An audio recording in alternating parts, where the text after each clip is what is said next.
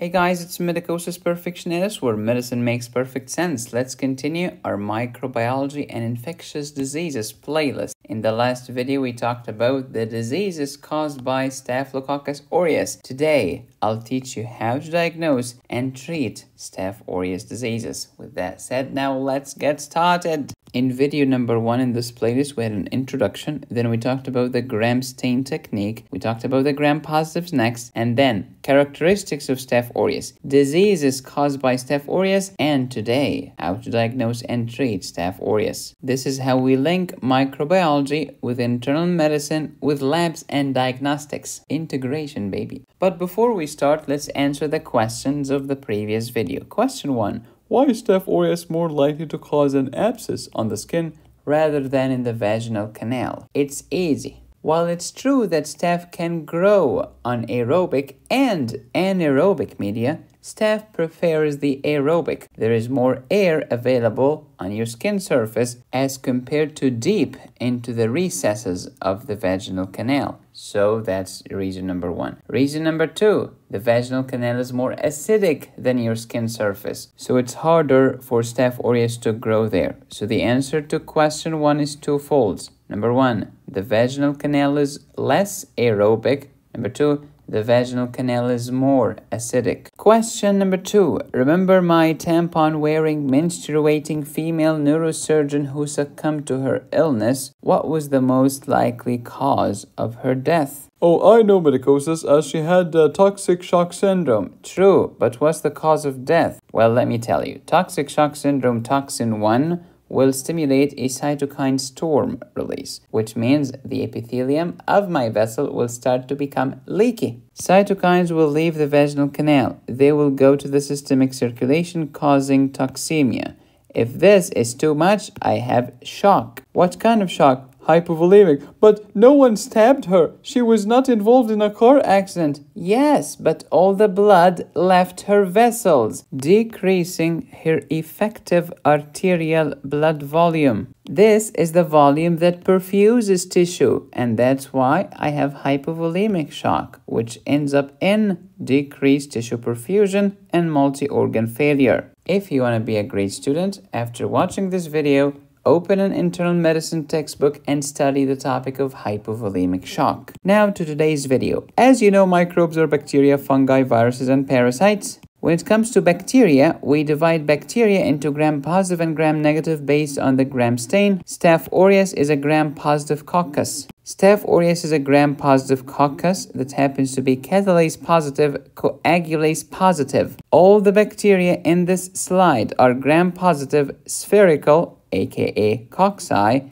lacking endospores. Let's review the characteristics of Staph aureus from Picmonic. Staph aureus is a gram-positive, here's the angel, coccus, cocked eyes, spherical eyes. Catalase positive, positive cat. Coagulase positive, positive clogs. Beta hemolytic, here's the beta fish. Protein A is a virulence factor, A for apple, which inhibits phagocytosis. Many Staph aureus are sensitive, but they are getting increasingly resistant, the nasty MRSA. Why is MRSA resistant? Because it has altered its response to penicillin. What does that mean? Normally, penicillin binds to penicillin-binding proteins on the surface of the bacteria. This has been altered. Penicillin can no longer bind. Next, let's review the diseases caused by Staph aureus. Staph aureus can lead to skin infections, including impetigo. It can lead to abscesses. It can cause endocarditis and pneumonia and osteomyelitis. Then let's talk about the toxins. I can get staph scalded skin syndrome by the exfoliative toxin. I can get staph food poisoning by the enterotoxin. I can get toxic shock syndrome by toxic shock syndrome 1 toxin, which binds MHC2 and the T cell receptor, especially the CD4 T cell, activating the lymphocytes and causing a crazy immunological reaction. Now let's diagnose Staph aureus. Microscopy, culture, nucleic acid amplification test, DNA test, identification and antibody detection. Pause and review. Let's add some visual cues. Pause and review. Microscopy. How can I use this to diagnose staph? You take a sample. For example, if I have an abscess on my skin, take a sample from that abscess. Send it to the lab. The lab will examine it under the microscope after staining it via the gram stain. The technique of the gram stain was discussed in video number 2. What will I see under the microscope? Lovely, beautiful, gram-positive, i.e. purple, cocci in clusters. Oh, that makes sense. So can I examine the sample obtained from the skin using microscopy? Yes, you can. Can I examine a sample obtained from the blood, i.e. blood sample, just to see the bacteria there? No, you cannot. Why not?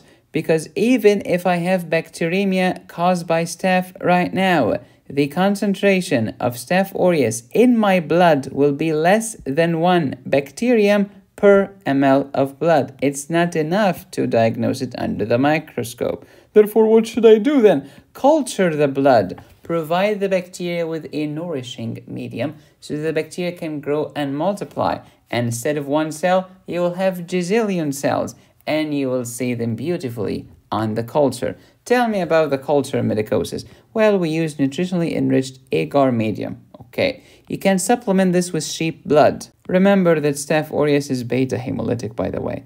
And then Staph aureus is gonna grow. By the way, Staph aureus can grow on selective media or non-selective media. Non-selective medium is the most basic, just like this. How about selective media? Well, you can try the mannitol salt agar. Why did I add mannitol? Because Staph aureus can ferment it.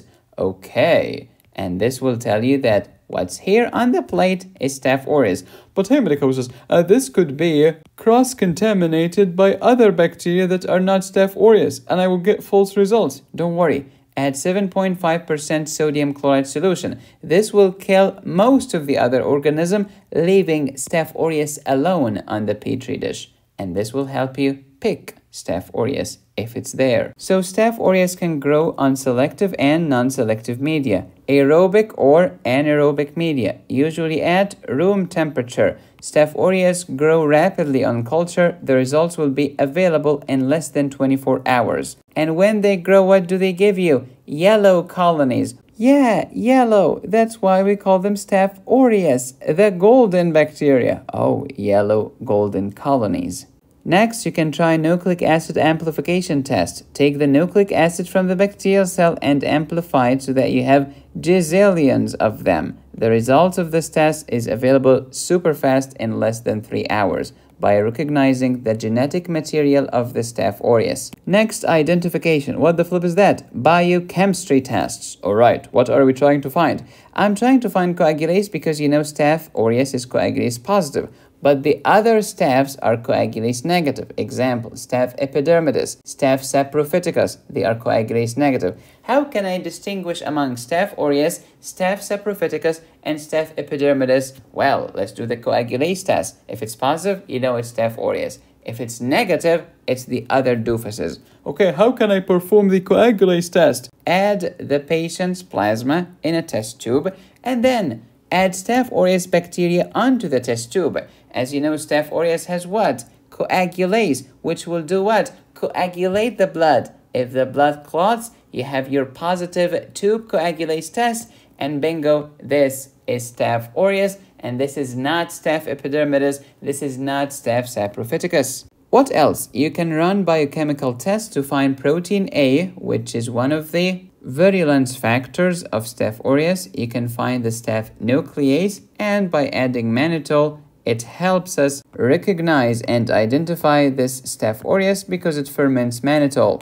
Last, antibody detection. What's that? Your antibodies against the bacteria. Which part of the bacteria? The cell wall of the bacteria. Which part of the cell wall of the bacteria? The teichoic acid. This was how to diagnose Staph aureus infection. Please pause and review.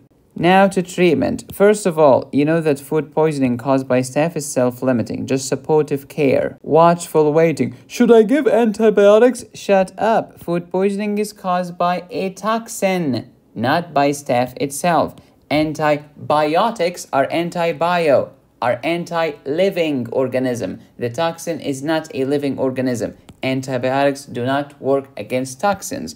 The food poisoning of staph is caused by the toxin of staph. So do not give antibiotics. How about impetigo? Well, it depends. Is it bullous impetigo or non-bullous impetigo? Bullous impetigo is only caused by staph. Staph aureus only. How about streptococcus? No, only staph. How do I treat it? Yeah, topical and systemic, right? No, only systemic.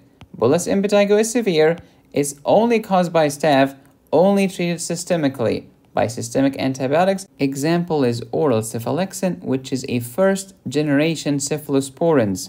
How about non-bullous impetigo? Usually less severe. Staph or strep, mild or severe. Mild, topically. Severe, systemically. How do I treat it topically? Topical mipiricin, which is a topical antibiotic ointment. How about systemic antibiotics? Same stinking oral cephalexin, which is a first-generation cephalosporin. Cephalosporins are cell wall synthesis inhibitor. They inhibit the synthesis of the peptidoglycan cell wall of the stinking Staph aureus. Hey medicosis, my patient has a skin abscess. Well, depends on how bad the abscess is. This is how it's treated. Incision and drainage, this is routine. If it's so bad, you add antibiotics. If it's super bad, reaching the blood, causing bacteremia, intravenous antibiotics. So management of an abscess depends on the clinical scenarios. These are the broad rules. How about treating MRSA? Let me tell you a great story. In the beginning, Staph aureus was sensitive to methicillin. Awesome. What's methicillin? One of the penicillins. Alright. Why was methicillin revolutionary at that period in time? Because it was resistant to the bacterial beta-lactamase. Anytime the Staph aureus tried to secrete the enzyme beta-lactamase to destroy my beta-lactam antibodies, methicillin proudly said no. You will not divide us. You will not destroy me. I am resistant to your beta-lactamase bacteria. And methicillin kicked Staph aureus in the gluteus maximus. And that's why Staph aureus then was called what? Methicillin-sensitive Staph aureus. What the flip does that mean? Staph aureus that can be killed by methicillin. It is sensitive to it. Then a bad thing happened. We discovered that methicillin has horrible side effects. One of them is toxicity to the kidney by means of interstitial nephritis. So we stopped using methicillin. But hey medicosis, how are we supposed to treat this methicillin-sensitive Staph aureus then? Use methicillin alternatives, which include ox, clox, dicloxin, naf. Why? Because you're trying to treat staph. For staph, use ox, clox, dicloxin, naf. Oxacillin, cloxacillin, dicloxacillin, nafacillin. Okay, medicosis, everything is hunky-dory. But wait, the Staph aureus became resistant to the methicillin and the methicillin alternatives, which include ox, clox, dicloxin, naf. So MRSA is, by definition, resistant to ox, clox, dicloxin, naf. So don't say, oh, the patient has MRSA, let me give oxacillin. Shut up, it is MRSA. The name has the answer. The name tells you that it is resistant to methicillin and the entire methicillin family. So don't give any of these. What should I do then? Give vancomycin to kill the MRSA. Oh, that's awesome. But wait, it got worse. Staph developed resistance against vancomycin, and now we will call it vancomycin-resistant Staph aureus. Stupid stinking bacteria. What a bunch of communists. How can I treat VRSA then? Do not give vancomycin. What should I do? Give linezolid or daptomycin. Who's daptomycin? The cousin of vancomycin. Or telavancin or ceftaroline, which is a 5th-generation cephalosporin. So how do I treat MRSA? Well, you have many choices. You can give oral medications or intravenous medications. The king of intravenous medications is vancomycin. Who's vancomycin's cousin? Daptomycin. Who's very good but very expensive? Linezolid. You can also give tigercycline, which is one of the tetracyclines. Oh, by the way, there is a difference between tetracyclines and tetracycline. Tetracyclines is a class of medications that include many things, including doxycycline, tigercycline, minocycline, etc. But tetracycline is an individual medication, which is also a member of the tetracyclines family. How about some oral options? Use one of the tetracyclines, such as doxycycline, for example. clindamycin, linezolid, very good but very expensive, and you can try TMP SMX. How can I memorize this medicosis? Easy. Doxy with clinda. Why? Because doxycycline, clindamycin, they rhyme together. That was oral. For IV, vancomycin, daptomycin, they are cousins. Alright. And then number 3 is always linezolid. Very good but very expensive. And then you have a fourth alternative. If you're talking oral, TMP SMX. Beware of sulfa drug allergy. If it's intravenous, it's tigercycline. So up to the left, I started with the tetracycline. Down to the right, I ended with another tetracycline. But what if it's not MRSA? What if it's MSSA, the sensitive one? Easy. Give ox, clox, dicloxin, naf, because they are methicillin sensitive. But we don't give methicillin anymore. We give one of his brothers, ox, clox, diclox, or naf, for staph. Do you remember when we talked about staph versus strep, coagulase positive versus coagulase negative, localized, limited, confined infection versus the infection that spreads? Folliculitis, abscess, furuncle, carbuncle versus sepsis, cellulitis, necrotizing fasciitis, and sometimes erysipelas? Yeah. How do we treat staph? Don't forget to incise and drain the abscess, and you give antibiotics. If it's methicillin sensitive, don't give methicillin. Give one of the family, ox, clox, diclox, or nafcillin. How about if it's MRSA, vancomycin or clindamycin? How it's versa? Don't give vanco, give linezolid or streptogramins. Hey medicosis, my patient has a skin abscess. Where should I get the sample from? From the skin. Which part of the skin? Get as deep as you can. From the base of the lesion. Why? The base has more necrosis and there are more bacteria living there. Do not just give me a superficial aspiration from the surface.